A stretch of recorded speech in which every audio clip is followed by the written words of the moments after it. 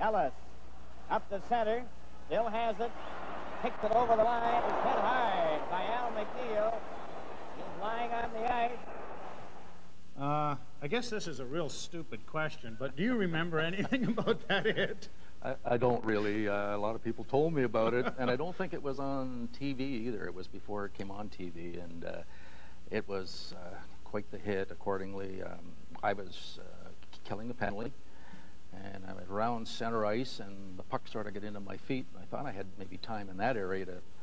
I didn't expect a guy when I got the power play on to come at me, but Al McNeil came in, and I think it was a pretty good hit. He caught me with his shoulder, but it was right on the jaw, I think, and I went down, and I could have hit my head on the ice as well, but I remember Red Kelly was really concerned. That's what my wife told me. My wife was watching the game, of course, at the time. We weren't married, but she was at the game, and I guess Red Kelly was down beside me for 5 minutes. I think he really thought I was badly hurt.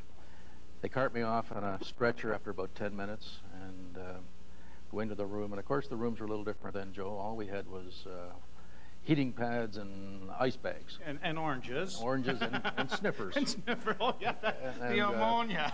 So after about a dozen sniffers, I think I gave two, and things have really changed. Today they wouldn't take a chance. But they asked me, and of course, you know, your pride, you want to get back out there and not let the guys down, and I said, I'm okay. I went out and played the game. I shouldn't have been out, because a few games later, got hit fairly hard by Leo Boyben, and I saw him.